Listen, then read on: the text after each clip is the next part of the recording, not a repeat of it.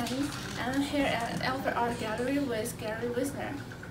Hi, Gary. Hi, Annie. How are you? Great. And we are here to get some few questions for Gary Wiesner. So let's start. The first question is, could you please tell us more about your background? Well, it's interesting because my background is not that of an artist. That has come much later in life. I have a background in tool and die making, engineering, and then started developing my love for art maybe 10 or 15 years ago, on and off, when it was the old film days. But since then, with the help of some important people belonging to a photo club in my hometown of Hillsborough, I've been able to develop a sense of style for my art and a direction of where I want to take it. And it's been very helpful with the engineering background because my art is very engineer-driven and precise. So I try to blend that together with my creation of my art.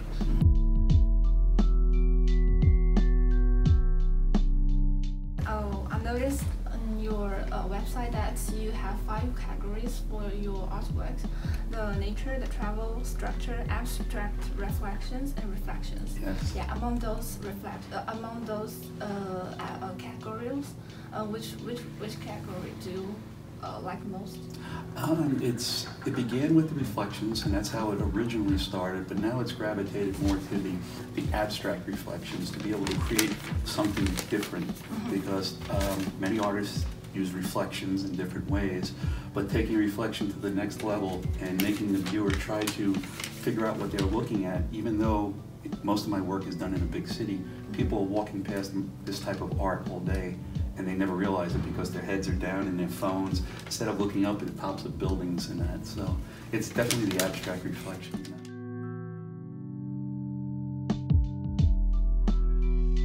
What will the art creating process be like when you're trying to create the abstract reflections artwork? It'll start with picking a nice Saturday or a Sunday. Have my wife and I will go into New York City, sometimes with no plan, and just start walking around, because in a city like New York, there are tall buildings with all the glass and structure and everything. Gives such a great canvas for me to be able to work with. It's a lot of changing angles for me, kneeling down, laying down, standing up, looking at things just from different angles, because with an image like this, just moving your head from side to side when you're taking the picture will change this immensely because of the reflections of the light.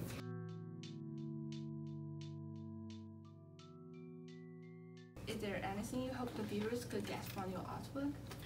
As an abstract artist, what I hope is that they'll take time to investigate them, because there are so many little things within the piece, whereas with the frames of the glass itself creates all these mini pictures inside of a larger picture. And then you can look to try to find out, like this picture is building scaffolding that in a different color panel changes color and morphs, yes. So it's just a matter of getting the viewer to look at it and thinking, I see something, but I'm not sure what it is, and taking time to stop and look at other things they can find in it. Different people look at these lines, also the same lines, they will have different views. Yes.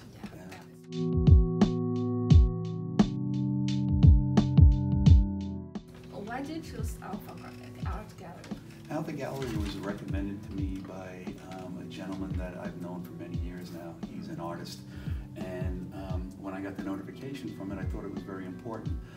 Not ever having been exhibited in New Brunswick or at this gallery, just a new place to get my artwork out that a different clientele of people can see it, just to maybe drive people to the website and just get them a little bit more familiar. So that's the reason why it was important to me. Thank you. Thank you, Annie.